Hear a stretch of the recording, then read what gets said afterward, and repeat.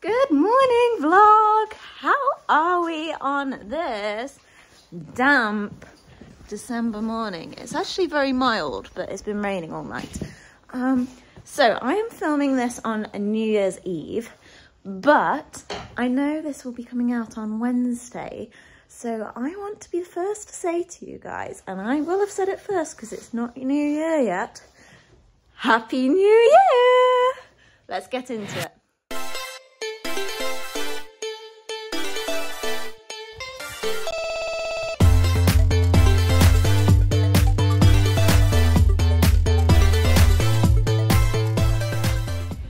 Okay then, I'm so excited if you can't tell.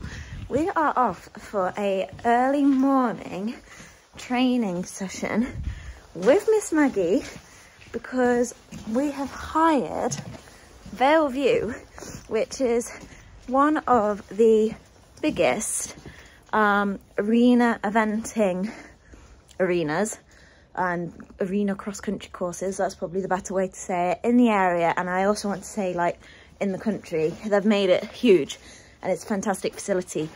And this is Maggie's first jumping outing, so I'm so excited. It's also her first time seeing solid fences since April, and I don't know what we're going to get up to, whether we're just going to piddle around and do some little bits and have a bit of fun. She's going to be excited, and we'll just have to take it as it comes and see what happens, but I just cannot wait. So let's get some bits together. I need to do a haylage net, which is why I got my tripod, and quickly step out the stables, grab together all of Maggie's kit. Mum's round moving the boys, and then I need to stick tight in the field, Maggie on the lorry, and off we go to go jumping.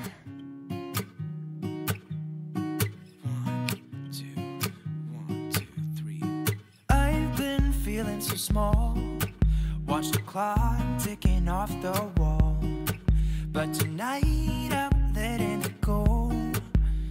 Spend my coin for sure. I'm gonna be myself, or I could be someone else. No one's stopping me now. I'm gonna skip my breaks, I'm gonna make mistakes. I just wanna feel alive. It's just what I do when I'm out, so try not to hold me down. Feel alive when I'm in this town. Look at those beautiful stars. I wanna drive a faster car. Nothing can break me, no, no, nothing can break me. Try not to hold me down. Feel alive when I'm in this town. Look at those beautiful stars. I wanna take a trip to Mars. Nothing can break me, no, no, nothing can break me.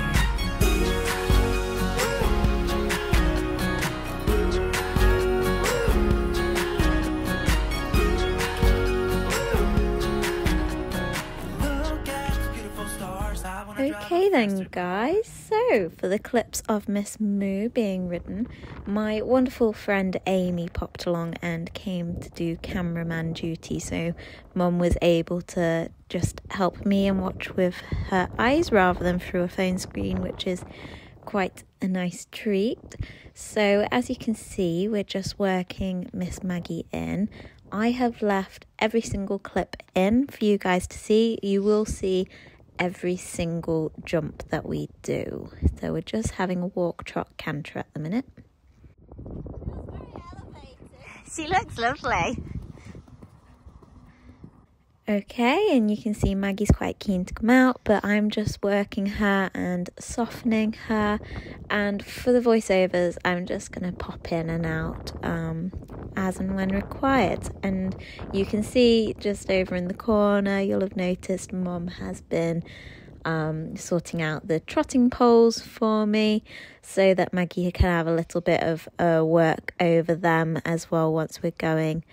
My routine when I'm cross-country schooling as such, or schooling with anything, is very relaxed and just keep it steady and let the horses really learn and use their bodies.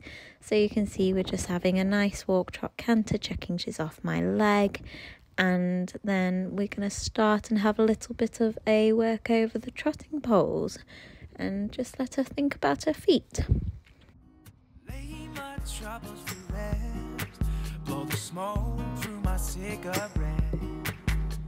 City lights looking fine, and I know this is my time now. I'm gonna be myself, or I could be someone else. No one's stopping me now. I'm gonna skip my breaks, I'm gonna make mistakes. I just wanna feel alive. It's just what I do when I'm out.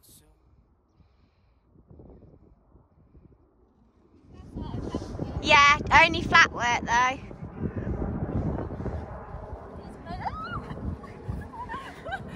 Maggie! Please, can you what?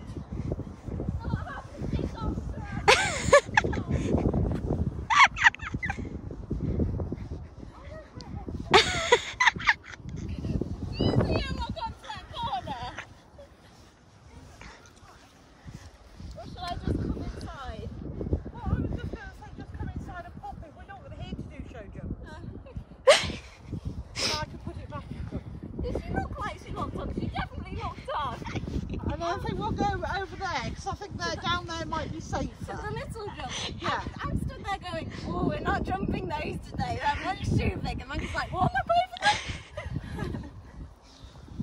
Oh, dear me. So I would just cut inside. Okay. I would come the other way actually.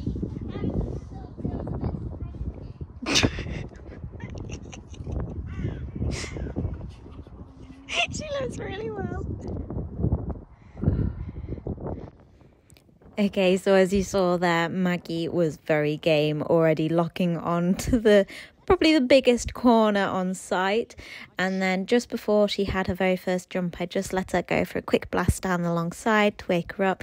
You can see she's really switched on, and a pop over the fence. Good girl. And we were just having a quick loosen off before we popped her down to the smaller jumps, because we really weren't there to jump very big today. It was just to see what Maggie thought, and I think already you can see from her expression exactly what her thoughts are, which is very happy to be out and about. Well, Evie, why not do... I can do that little log pile next to the decatur. You've got this one here, Yeah. log pile. Yeah. There's a little palisade with diamonds on it. The corner? No. The yellow diamonds. The baby corner, Yeah. And then pick up something else on your way round and then over the crocodile to finish. Okay. I think we can manage that. Well, you could even jump that little one. Oh, no, it's fine. Just do it that way. Okay, so this was the perfect way to just ease her back in. It's what she's been used to her whole life with the training. We just tried to string fences together so she gets into a nice little stride, and we were just starting with really little diddy jumps just to see what she thought, and she was obviously very pleased and has not forgotten a thing by the looks of it, because she's just out and loping along, popping over the fences. And what I really like about Vale is the arena's not flat, so you've got a bit of undulation to canter up and down. Now we're coming to the corner here, and we completely took the flag out because she spooked a bucket on top of the corner, and that's just that lack of match practice. And we're doing a few little turns, so she has to come back to me. Now Maggie used to be incredibly tricky with water, and look at her just canter through. Yeah, she's having a spook in it, but she just cantered through. She didn't even used to walk in voluntarily, so not too bad. We then went to pop over the ditch, and we're all in training mode, so we've gone for a little bit of a steady walk-jog pace.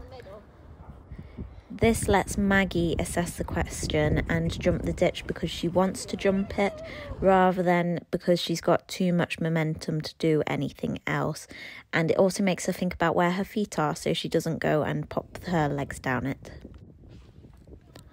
And now, because she was a bit iffy over the corner, we've just strung another couple of fences together. A little bit of an iffy stride, but that doesn't matter. She can figure her own feet out.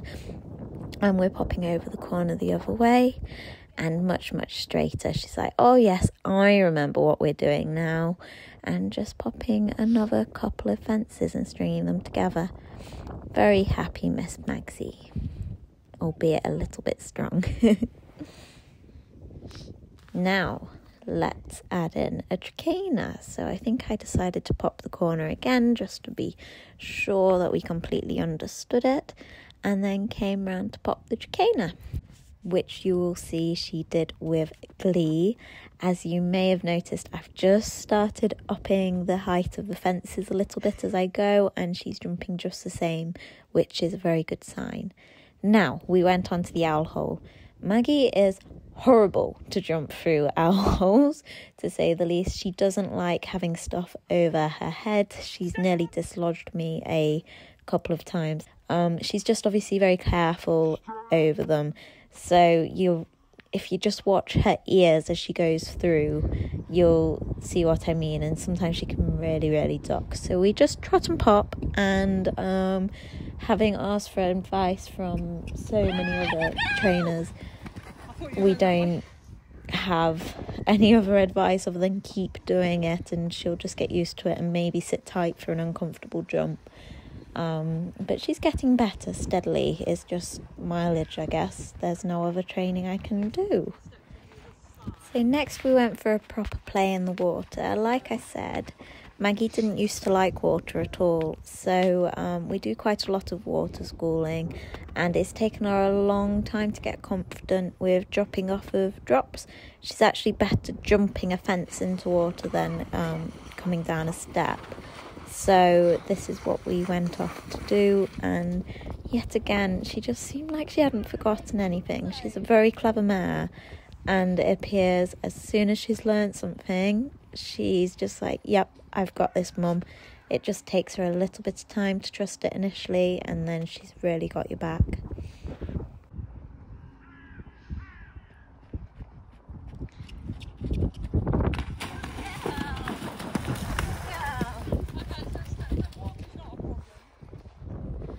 Next task was to check if we remembered how to jump skinnies, so I thought I'd string a couple together. Good girl. That was locked on. What, sorry? Yeah, I can do. The bigger drop to the other little house.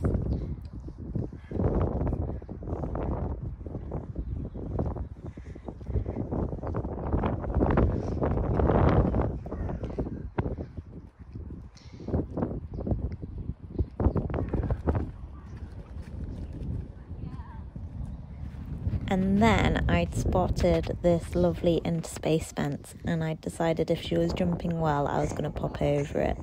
Mum was quite nervous at this stage. This is the point when she starts being like, oh, the jump's getting a bit bigger. But we came round and gave it a go.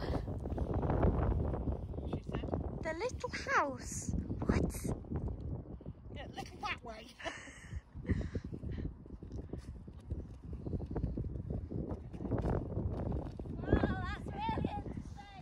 And then to finish off, with Maggie being so good, we decided just to string a bit of a course together. Try not to hold me down, feel alive when I'm in this town. Look at those beautiful stars, I wanna drive a faster car. Nothing can break me, no, nothing can break me. Try not to hold me down, feel alive when I'm in this town. Look at those beautiful stars, I wanna take a trip to Mars. Nothing can break me, no, nothing can break me.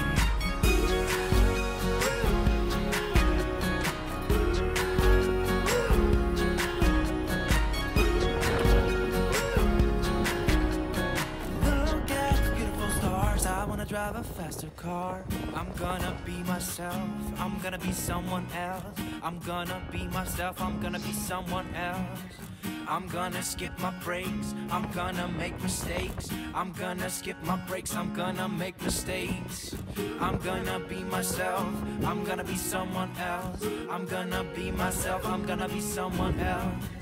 I'm gonna skip my breaks. I'm gonna make mistakes. I'm gonna skip my breaks. I'm gonna make mistakes.